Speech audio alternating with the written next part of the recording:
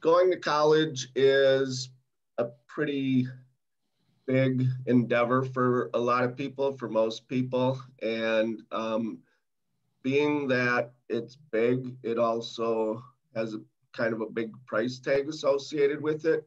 Um,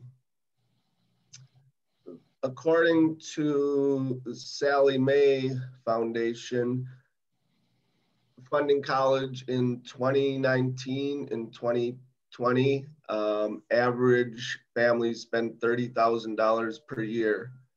I did a little research, and for UW-Madison, for in-state tuition is $26,500, and that's I should say not just tuition, but it also includes housing and books and things like that. Out of state is 53,000, and that's a year. And so tuition is roughly 9,000 for in-state, or a little bit over that, about 9,300 for per semester. For technical colleges, it's about half that. It's roughly 4,000 or 4,500. So a lot of students choose to go to technical college and work on their liberal arts credits and then maybe transition into a college, or some students attend technical colleges and get an associate degree or certificate, and that may be the end, that may be their career goal. So there's different options. And my point is that the price tag sounds pretty hefty, but there's lots of options. And then to go along with that, 50% of families used some sort of scholarships to help offset costs. And one really positive thing is that millennials with a high school diploma, or I guess it's coming from the negative side, but millennials with a high school diploma earn 62% of what a high school graduate earns. So that earning over lifetime is an average of $1 million more for persons who attend college versus those who don't. So it makes a huge difference. And then I'll say that along with going to college, aside from the getting a degree and hopefully a career, there's so many other factors that are involved in it. And I think that's even more so for blind or visually impaired students. For most students, it's the first time they'll be living away from their family home.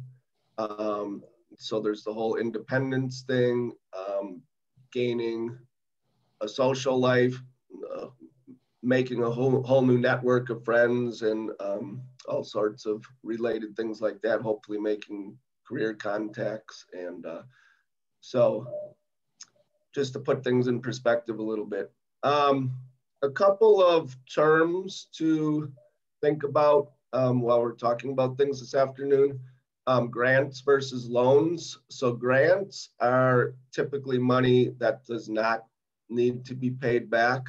Loans are typically money that is borrowed to you and then you need to pay it back at some point. But there are some exceptions for that as well with loan forgiveness programs and things like that.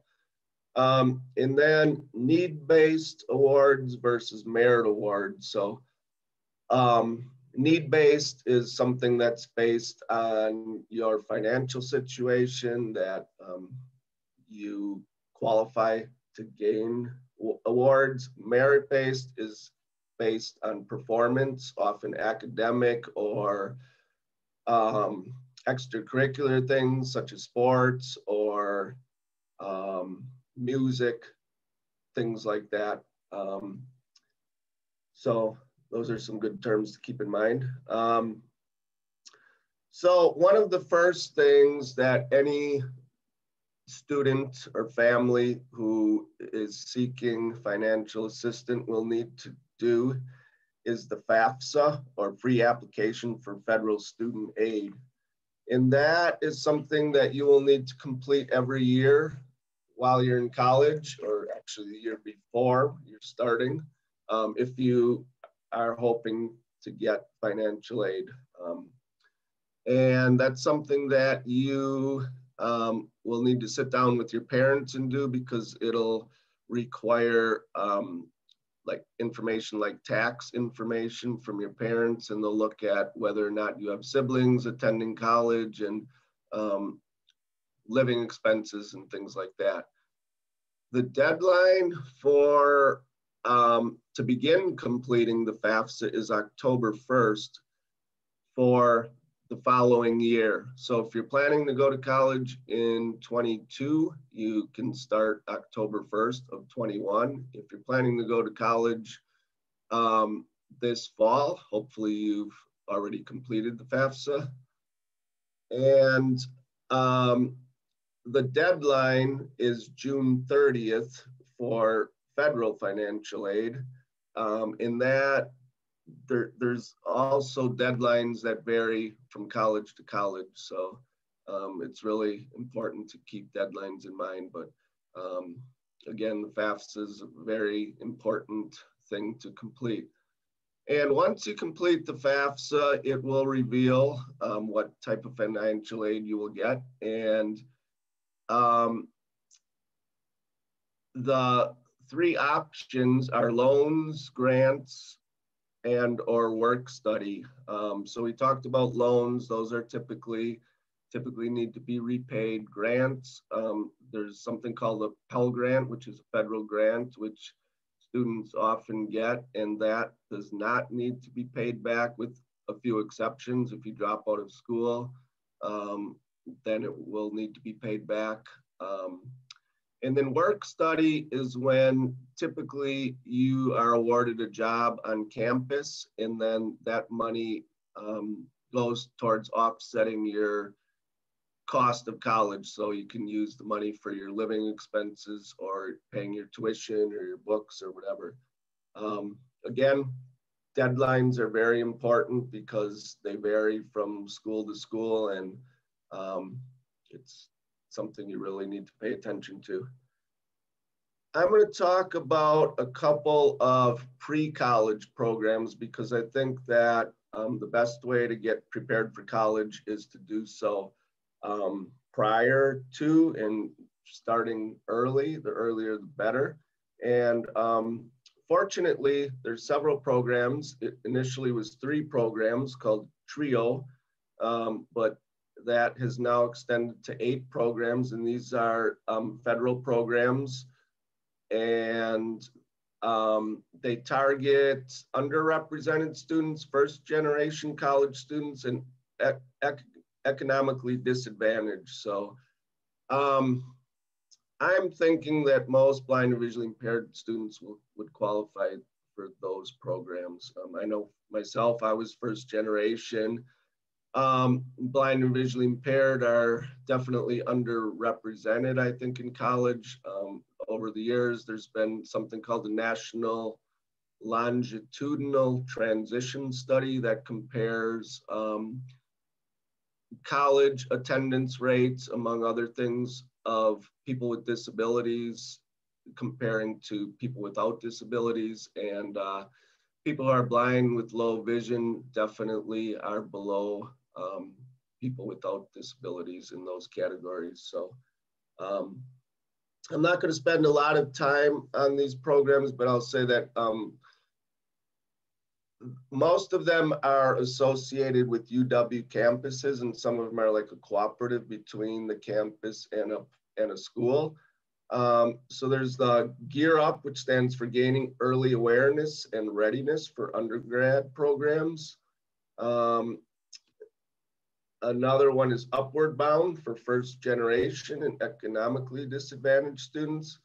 And then a third one is Ronald E. McNair, and that is a federal program which is designed to prepare students for graduate studies. So I'm guessing that most of the students here today are not ready for graduate school yet.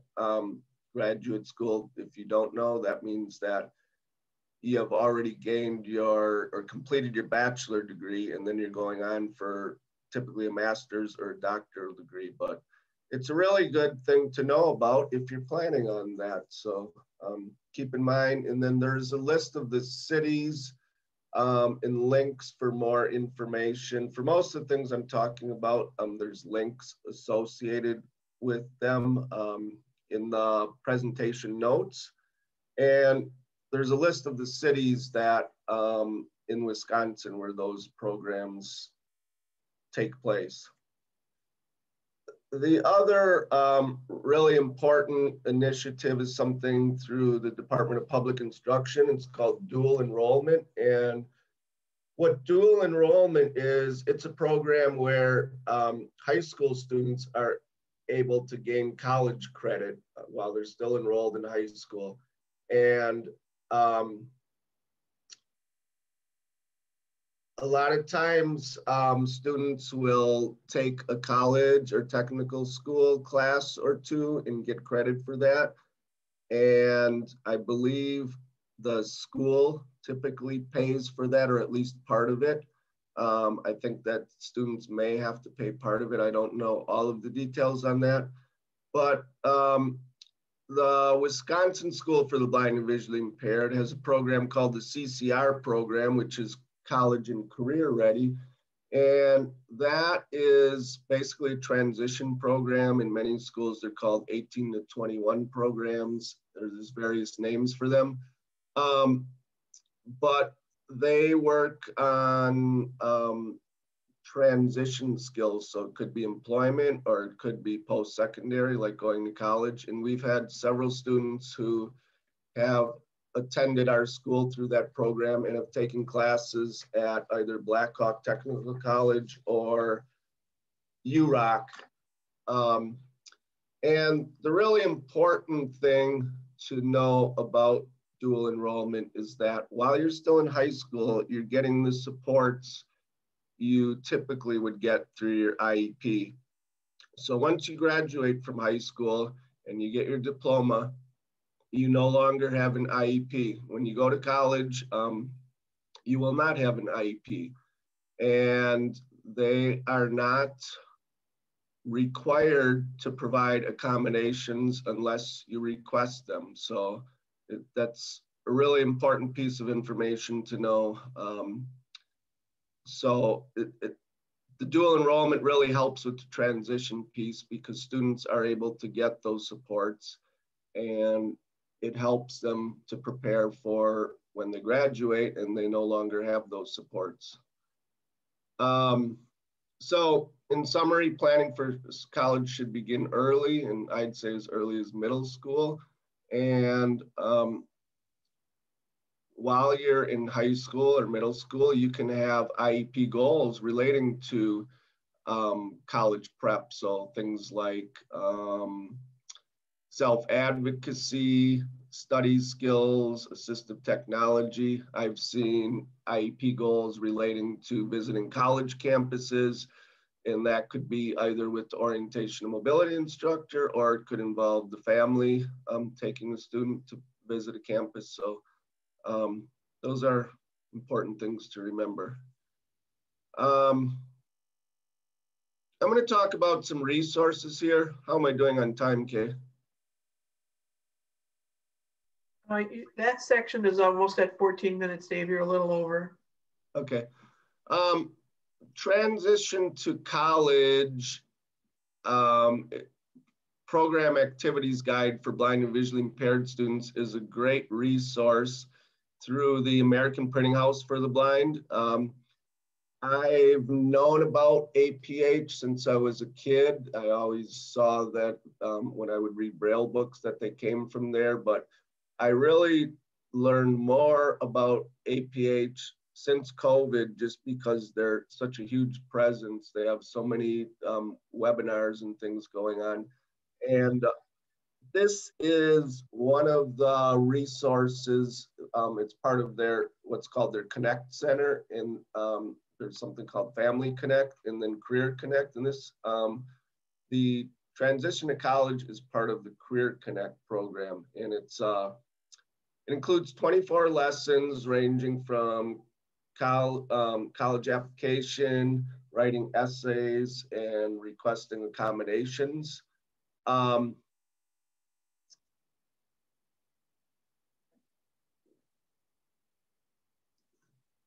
The guide covers researching admissions requirements, navigating the application process, requesting accommodations for SAT or ACT, applying for scholarships, grants and loans, ordering materials in accessible format, establishing working relationships with disability services on college campuses, coordinating services with vocational rehab, using knowledge of rights and responsibilities relating to disability, independent travel, self-advocacy, self-determination, and hiring and working with readers. So as you can see, it's really comprehensive. And for the educators, it covers like pretty much everything relating to transition and the expanded core curriculum, which is a set of curriculum in addition to the standard curriculum, such as reading and writing, math and things like that. The expanded core is a set of activities specifically for blind and visually impaired students. So I think that it's a really comprehensive guide, and I think that if students go through that, you're really going to hopefully really be prepared for college. So another resource that we have is called the Scholarship Application Organizer. And this was created by Cindy Lambert, who is a teacher of the visually impaired out in the field, and she shared this with us. And it's a great way to keep track of due dates, and it's a spreadsheet, and you're able to put in the scholarships you've applied for and due dates and whether or not you need letters of recommendation, things like that. So I would really recommend that students use this or something similar, because I think that for every student, the scholarships that you're applying for are going to be different. There's many blindness related scholarships, such as those through the Wisconsin Council of Blind and Vision Forward and others, National Federation of the Blind. But for every student, it's going to vary depending on what college you attend, different organizations you may belong to. I suggest talking to your guidance counselor at your high school. They often know of scholarships. Parents often maybe belong to organizations like Sons of Norway or Lions Clubs, things like that. Sometimes employers offer scholarships. So it's really important to be organized. And then a big part of, probably the most important part of applying for scholarships is the essay and letters of recommendation. And over the last month or two, I've had the honor of being able to review scholarships for the Herb Cole Fund. And I will say that a lot of times the essays are what make the applicant or what break the applicant. You could have a mediocre application, but an outstanding essay that really persuades the reviewer. Vice versa, you could have a really good application and then an essay that's just lacking. So Dave Hyde was going to talk about that for a couple of minutes. Thank you, Dave. Yeah, there can be a lot of students with excellent GPAs, good transcripts, good letters of recommendation, and so on. After all, who's going to submit a bad letter of recommendation? But it's your essay that is going to talk to the committee. So you want to make sure that essay does a couple of things. You want them to know who you are, what you participate in, and why you are a good candidate for their scholarship. They aren't just giving away money because they've got too much of it. They are honestly looking for the next generation of leaders. And it's up to you to sell them on the idea that you are a leader and that you're going to contribute in whatever field you plan to go into. For that reason, write it like a final exam. And after you write it, get other people to look it over for you. Help them check your wording, your grammar, your spelling, your punctuation, all of those things, because they are going to be seeing a lot of those, and you want yours to stand out. I participated on a committee that got 500 applications every year. And out of those, maybe 40 or 50 stood out. The rest of them, not so much. So give that your best work and treat it like it's one of the most important documents you're going to write, because it is. Thank you, Dave. Thank you, Dave. The last thing I'm going to talk about before we let our guests speak is the Division of Vocational Rehab. And I will say right now that students or families, I am available to work with you individually, because since this is so specific to each individual, and the information we're providing today is very general in such a short time frame, but people can do outreach requests, and I can work more on helping students identify scholarships and things like that. But the Wisconsin Division of Vocational Rehabilitation, or DVR, it's a federal agency, and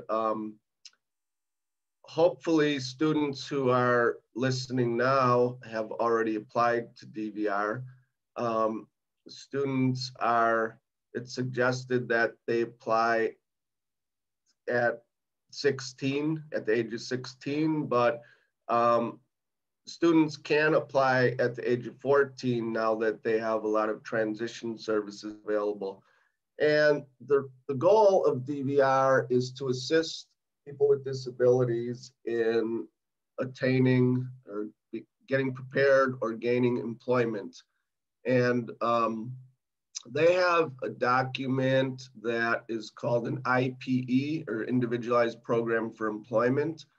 And the important thing to know about that is, if you're going to college, that your employment goal must be aligned with what you're going to college for. And if that is true, DVR has something called a training grant, and they can pay up to $5,000 a year, or $2,500 per semester, towards college. And that, again, is based on needs similar to the FAFSA. You do not have to pay it back. And that could be money to help offset tuition, or it could be used for assistive tech. Sometimes DVR pays for orientation and mobility on a campus, various things like that. So there's links in there. Every high school in the state of Wisconsin has an assigned DVR counselor. So if you don't know who that person is, ask your case manager or school counselor.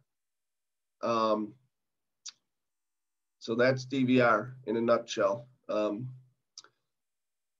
So I'm going to let Jackie Borchard, who is the director of Vision Forward. Vision Forward, formerly known as the Badger Association of the Blind. When I was a kid, I grew up in Milwaukee, and I used to go there and do Christmas shows a long time ago, but it's a great agency, and I will let Jackie talk about what they have available. All right. Well, thank you so much, Dave. I appreciate it. So as mentioned, my name is Jackie Borchard. I'm the Director of Operations at Vision Forward. We are a private nonprofit that is located in Milwaukee, but we do provide services across the state as needed. And we do serve individuals of all ages. So our programming serves our littlest ones as young as a couple weeks old, all the way through the senior population. But what I'm going to talk about today specifically, as it relates to our presentation, is around some of the scholarship opportunities that we have. So Vision Forward is really pleased to be able to offer 2 different scholarships. Very important to note that there is just a single application for both of these scholarships, so that when a student does apply, they don't need to identify which of the scholarships they are applying for. The same application form is used for both scholarships. So our first scholarship is the Arthur L. Ebert Scholarship, and this is an endowed scholarship. So this family made a contribution to Vision Forward, and we are able to, on an annual basis, to be able to pull out dollars in order to offer this scholarship. As a result, the amount of the scholarship can change based upon the status of the investment, but historically it's been about $1,500 a year for that scholarship. In addition, we also have what we call our Vision Forward Scholarship. And this is a scholarship that is funded through our Vision Forward Foundation. So every year, our board of directors votes on a withdrawal from our endowment in order to be able to supply $3,000 of scholarship monies in order to support students who are looking to pursue post-secondary education. So I believe the information about the scholarship application has been shared, but I'm just going to point out a couple highlights. So as you probably think about the math, we have a total of about $4,500 of scholarships in order to be able to provide on an annual basis. And the amount and the number of scholarship varies. It's based upon decisions that are made by our scholarship committee. So scholarships amounts can range anywhere from about $500 up to $3,000. As I mentioned before, there's just a single application to apply for both of the scholarships.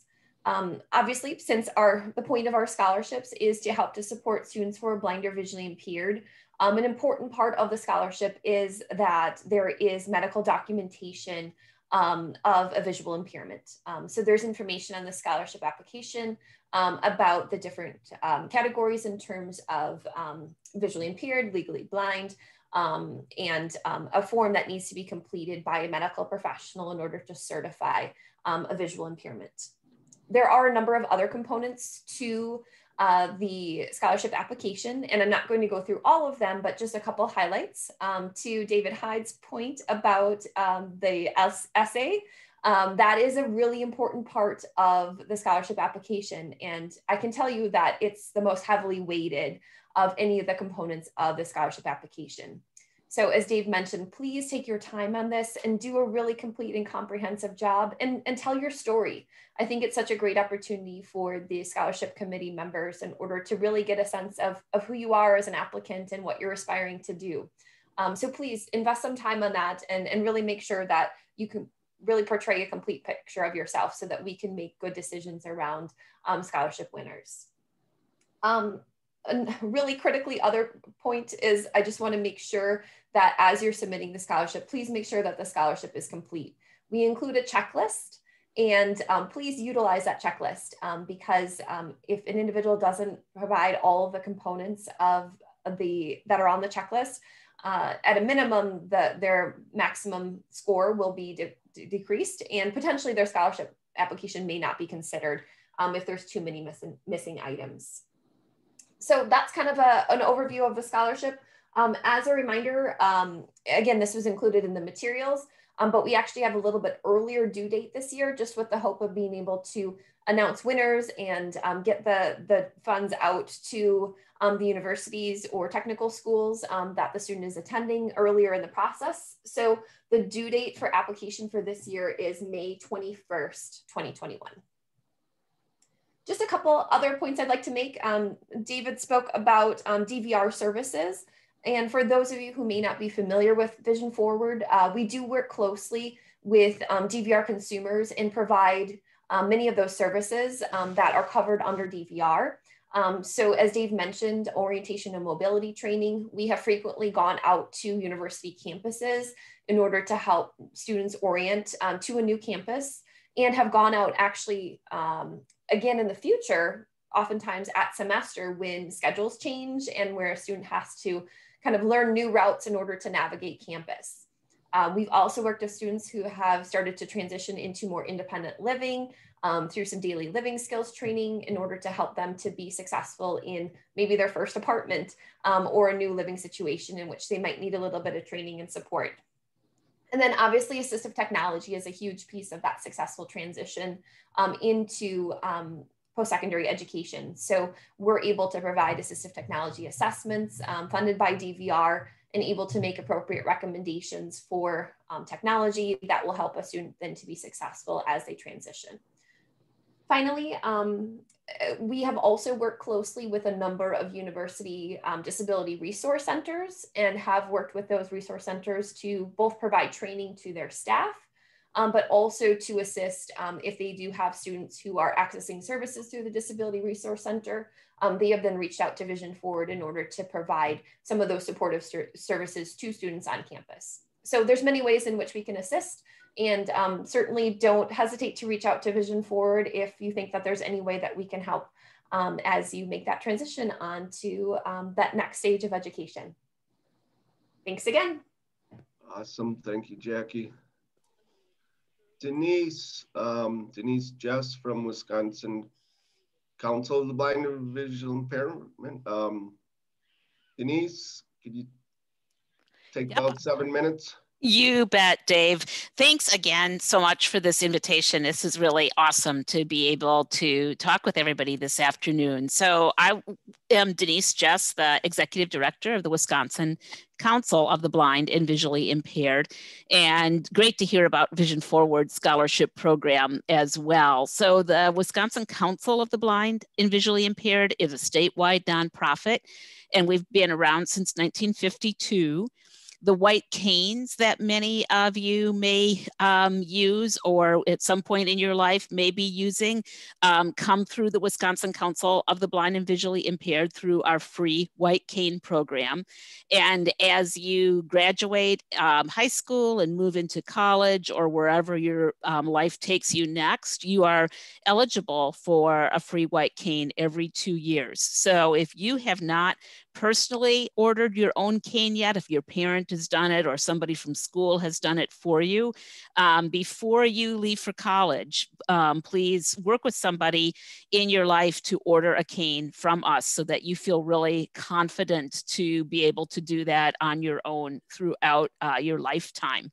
So we hope that as you move into adulthood and college and career, that you keep in touch with us. Just as Vision Forward can offer services, so can we, and including advocacy services on the state level to help change laws and policies that would really more positively benefit those of us who are blind and visually impaired. And so for today, I just want to focus on our scholarship program.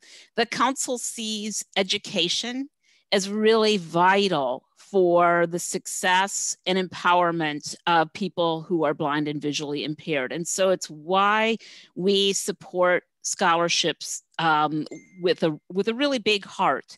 We also have an endowment fund, so generous gifts from families over the years to be able to offer 10 scholarships per year. Wow. And each of those scholarships is $2,000. So we are doing $20,000 a year in scholarships. We open that scholarship period now. It actually opened today. So you can apply for one of our scholarships at any point, and you can go to our website at WCBlind.org. So that's WCBLIND.org. and click on the, or choose the scholarship and awards tab and download the application kit, which is all in Word and very accessible, all screen reader accessible.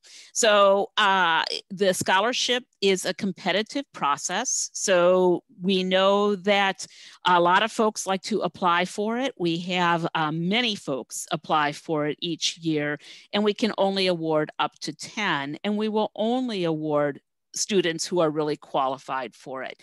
So the minimum requirements are that you have a GPA of 3.0 or better.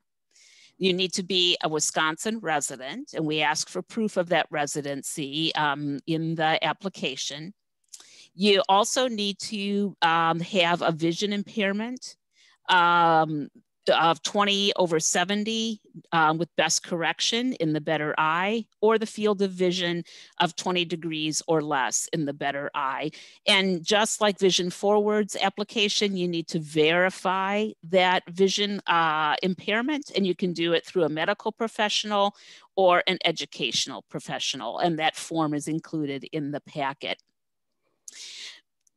I can't echo enough the importance of really paying attention to that essay. We really are looking for our future leaders when we choose our scholarship recipients. We're investing in your success. We want to see you become folks in the community who are doing good work and who are really representing the blind and visually impaired community in the best light possible. So we are looking to, quote unquote, meet you through that scholarship application. So you'll notice that there's a question about your extracurricular or community activities. We want to see well-rounded candidates. So you might have a marvelous GPA, but have no experience, volunteering in the community or doing things extracurricular in your school. We want to see that. So there's a question about that in the application. There's 2 essay questions. And again, those are your opportunity to really help us know who you are and how you imagine you can contribute to creating a better world, basically. Really important to have your application materials in on time, including your letter of recommendation. So start early. You know I have 2 one college-age daughter and one who just graduated from college. So I've been on the mom side of this a lot, saying, please start your applications, please start your applications, because inevitably something can get bumpy. You know, maybe your person that you asked for a letter of recommendation isn't getting it in right away and you have to remind them. Or maybe your teacher isn't getting your vision verification filled out in time. Or, wow, maybe the essay questions are harder than you thought and you need more time with them. So do not wait till the last minute to get things done. Start early. So that, you can even maybe turn that application in early. Our applications are due on Friday, April 9th. So Friday, April 9th is when all of those pieces are due.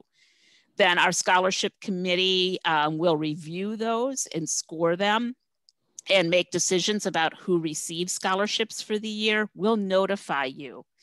Either way, we'll notify you about where you stood in the process. We ask that those who are receiving scholarships attend, and this year will be virtual, a virtual celebration and receipt of that scholarship, so that you have an opportunity to shine in the community.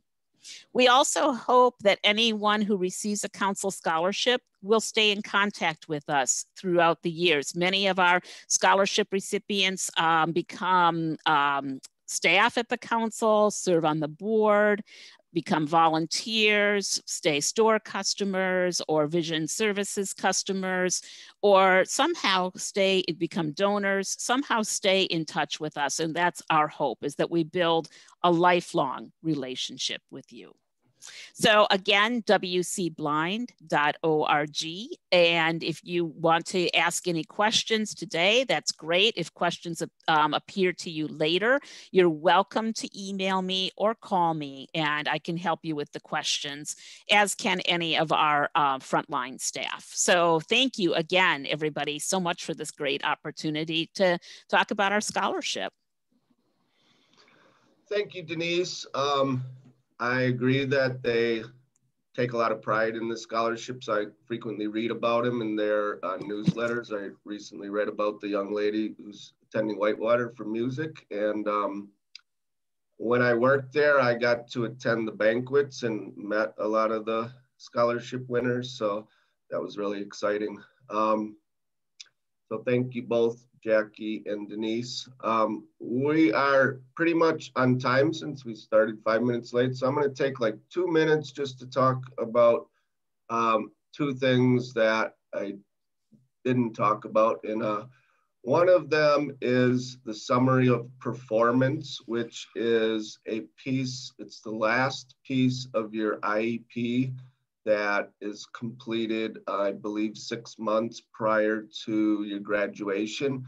And the summary of performance is an important document for applying to get services for disability services at a college.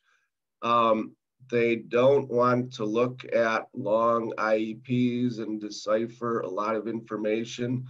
So the summary of performance is perfect because it's typically a 2 or 3 page document. It talks about your disability, your academic performance, and the accommodations that you've used in high school. And that is probably the most important piece, because what the disability services office is going to want to know is the accommodations that you are requesting.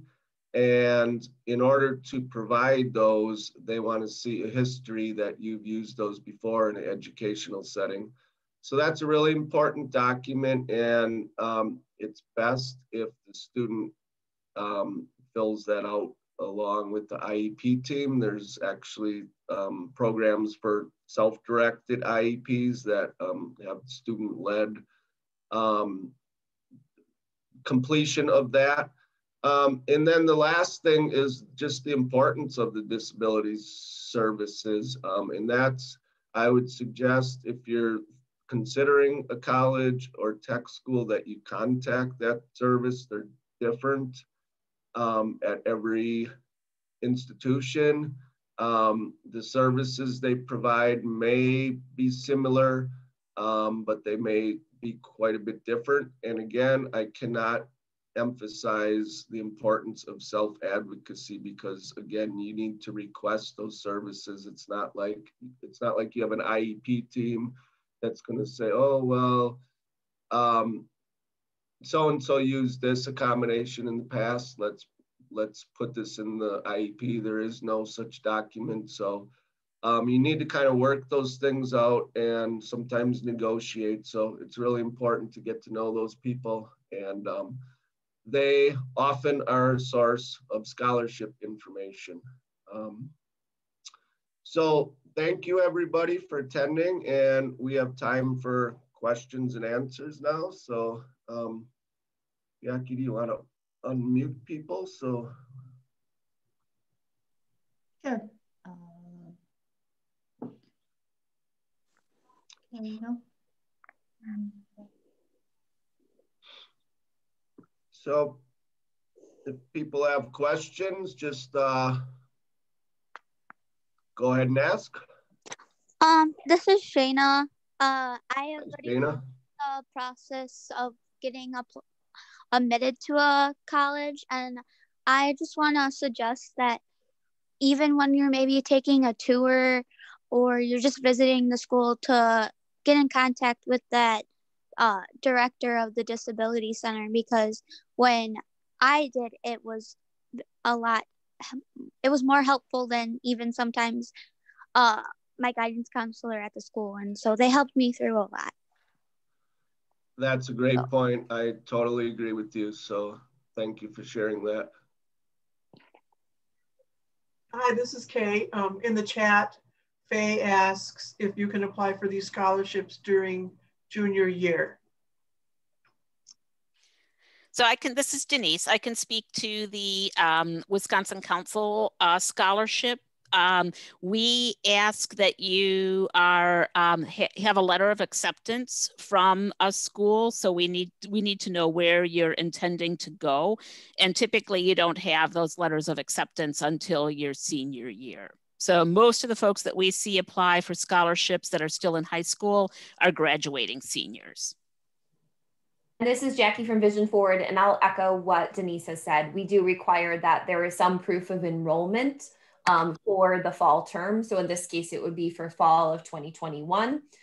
So it would either be graduating seniors or individuals. We certainly accept applications from non-traditional students who might be returning to school, even if there was a gap in their education. As long as there is proof of enrollment, they would be considered for a scholarship. Mm-hmm. And likewise with the FAFSA, I said that you can start applying for that October 1st, but I believe once you're given an award, I believe they're not going to actually give you that until you have designated that you're going to a college. And then another thing I'll say is that a lot of scholarships require a student to have 1 year of college under their belt, like have attended 1 year of college before they can apply, but not all are like that. So I know the ones good questions. I know the ones from the blindness organizations are for people who are starting college in the next academic year. So for most of them, you ought to plan that you will apply when you're a senior. And as I said earlier, if you want scholarships the following year, you apply again because it doesn't roll over to the next year, the same as FAFSA. So every year you attend college, you need to complete that FAFSA the year prior. And Dave, that's a good point. We have had scholarship recipients who have won more than 1 year. They may have won as a freshman and then applied again in subsequent years and gotten awarded a scholarship again. So certainly we encourage individuals to continue to apply on an annual basis if they're continuing to attend school. Yeah, Jackie, good point. This is Denise. And if you don't get an award 1 year, it just may mean that, it was a very competitive pool and we needed to make some really difficult decisions. So we encourage you to apply in subsequent years. And we've had folks who were getting PhDs and law degrees who receive scholarships from us as well as entering freshmen. So, please apply. Or maybe you had a difficult year and your GPA dropped, but then the next year your GPA came back up, and you qualify again, please reapply. Yeah, I'll definitely echo that. Don't be discouraged if you don't get a scholarship through your first application. Please continue to apply because the overall kind of application pool can change greatly from year to year. So I would strongly encourage individuals to continue to apply as long as they meet the requirements for the scholarship. The other thing I can't emphasize enough how important it is to talk with the people at the disability services and the financial aid office at the college that you're attending, because a lot of colleges have scholarships just for that particular college. And even more so in grad school. When I was in grad school, I was the proud recipient of something called the Advanced Opportunity Program, which is a fellowship. And what that meant that I was funded, not from the start, but I think I received it the second semester, and it funded me throughout the rest of my graduate program which was awesome because I didn't have to worry about funding it. And there's also certain fields that my master's degree was in rehabilitation counseling, and there was money also through the RSA, Rehabilitation Services Administration. There's often money for teachers through Department of Education. So depending on what field you're going into, there may be money available. I did see a question in the chat in regards to the visual impairment form. It sounds for Vision Forward, we do require that it is completed by a medical professional, ophthalmology, primary care physician, or an optometrist. But I think, Denise, it might be different for you for your scholarship. I think you may have mentioned that a teacher can complete it as well. Exactly, Jackie. So you can ask your case manager, your TVI to complete it for you. We used to have it only medical professional as well, and then a couple of years ago opened it up to other folks who would really have strong knowledge about your vision impairment. That's actually a very good point, Denise, and it's something I think I might take back to our committee to consider in the future, because yeah, we found it was hard for our college students to get in to see their ophthalmologists. So, it creates a little bit more equity and ease, I think. So that's awesome, Jackie, that you guys will consider that maybe. Yeah, for this year, unfortunately, since the materials have already been released, we do have to stay with the current requirements, but it's certainly something that we can look to consider for 2022, because I do like that distinction. I think it makes a lot of sense. It's Shayna again, and to other students, even if you are at the School for the Blind or if you are at a public school, make sure that they really understand your accommodations, because I went to public school during ACT time, and I didn't have all the correct accommodations. So just make sure that your IEP team and the people you're testing with really understand those accommodations. And also, if the first time you take your ACT doesn't go very well, just know that you can always retake them, which I am doing this year. Very good points, which is why it's important to not wait until your senior year to take the ACT, because then if you take it earlier, it gives you the opportunity to take it again. Marianne is raising her hand. Marianne?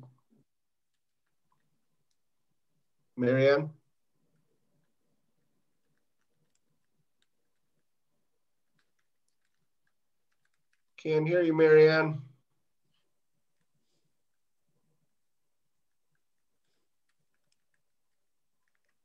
Unmute yourself if you can, Marianne. I've been trying to unmute her. I'm sorry, I unmuted the one button and not the other one. Double unmute buttons. So I'm talking to myself. I'm Marianne Barnett, and I am the Dave Ballman equivalent over at the Deaf and Hard of Hearing campus for the Deaf and Hard of Hearing kids statewide transition. But I'm also part of the WDB TAP, Deaf Blind Technical Assistance Project. So my question for the two, the council and the, I'm gonna get the name wrong. Vision Forward. Vision Forward. Have there been recipients of either of those scholarships who have been qualified as deafblind? This is Denise from the council. We have, in my tenure, I haven't seen an application come from anyone who identifies as deafblind, and we would gladly welcome someone who is deafblind. Fabulous. And Jackie? Yep, same for Vision Forward, not to my knowledge, but there was no reason why we wouldn't accept and welcome and encourage that application. I do know we've had individuals who have had visual impairment and other disabilities. And I know that's something that our scholarship committee has considered, as has weighted that appropriately within their consideration as well. So yes, we would absolutely welcome and encourage students who are deafblind to apply. Great, thank you. I'm giving a sort of a similar talk like this to professionals in the deaf and hard of hearing category, and they want me to touch upon my work within WDB TAP. So I want to be able to offer the two different scholarships that you two have talked about, as well as that phenomenal curriculum coursework that Dave mentioned at the beginning of this presentation. Outstanding, thanks. Awesome. And Marianne, from the national, I can't speak to the ones from the American Council of the Blind, but I'm sure they're very similar. I know that the National Federation of the Blind has had over the years a number of deaf-blind scholarship recipients. Okay, I'll write them down too. Faye has her hand up. Faye? I was wondering, can you hear me? Yep. I am a junior and I was planning to take some summer classes at Madison College over the summer. I was wondering if any of these scholarships would apply for that, since I'm technically going to a college, but it's like just for a couple classes and it's not like a full Sorry, thing. are you accepted to the college, or is this through dual enrollment, or? It's just something I'm doing on the side, and I haven't applied yet, but I was wondering if I applied, would these work? That's a great question. This is Denise from the council. Ours is, in most cases, is awarded to folks with full-time student status. Yes, that would echo that as well. We look to have individuals who are enrolled full-time. Okay, thank you. I would work with DVR on that, because I think that it falls in with what DVR does. I knew somebody, and I think the DVR helped. She went to Madison for summer classes as well. Cool. It's a great way to help with the transition, though. Glad you're taking summer classes. It's Shayna again, and I'm going through all of this right now, so I have a lot of things that are popping in my mind. Make sure if you're taking AP classes to make sure that check their accommodations as well for your AP tests, because with the College Board, that's separate than from the school. Great, Shayna. Yeah, Shayna, this is Denise. You're right on the money with this advisement, to make sure your accommodations are lined up for ACT or SAT, and also with the College Board for AP classes. As a mom with a kid who had an IEP, navigating that and being ahead of the game on it and knowing that they're not the same thing is really important, and making sure that your guidance counselor marks things correctly for your accommodation. So check and double check.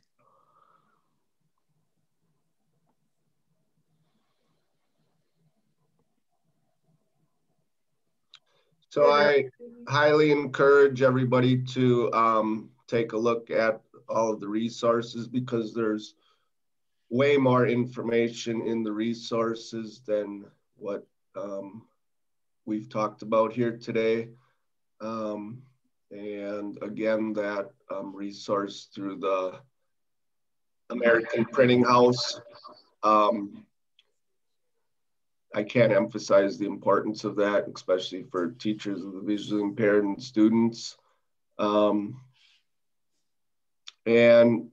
the Career Connect program has a lot of great resources relating to job search, accommodations on the job applications. We've actually used that in our employability program.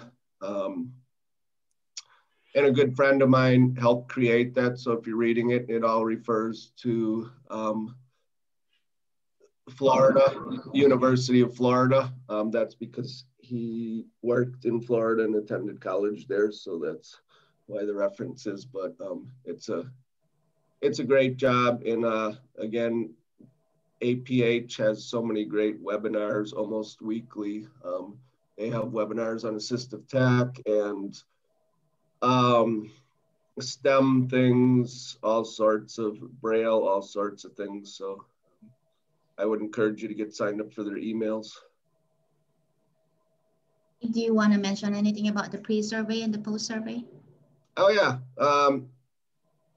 there's links in the information that you were sent with the Zoom link, right, Jackie?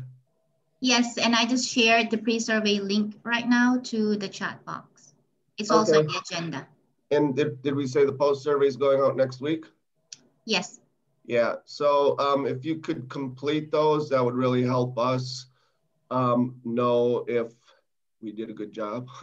And if you would like more information, as I mentioned, you can do, I believe we call them virtual assistance requests now, or outreach service requests to request transition services or parent liaison services. There's other categories as well on there, but those are the ones that we've talked about today, so that I'm able to work with students or families or teachers.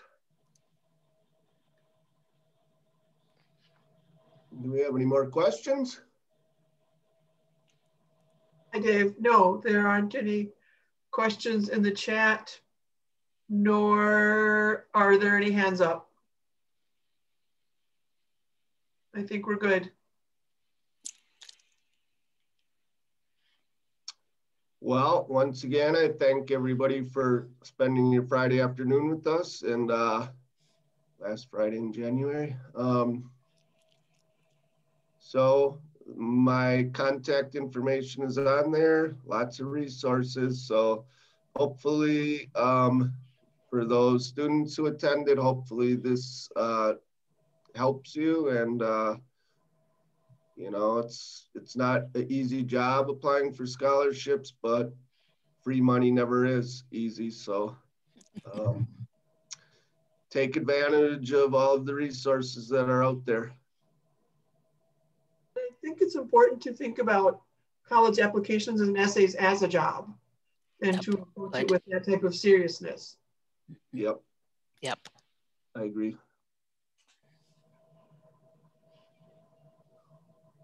If you don't apply, you can't win. That's right. It's almost like applying for a job, where it's, you know, as our guest speaker said, it can be very competitive. And I would equate the essay to an interview. You know, a lot of times people look very similar on an application, but sometimes the interview is what differentiates the applicants, similarly with the essay question. So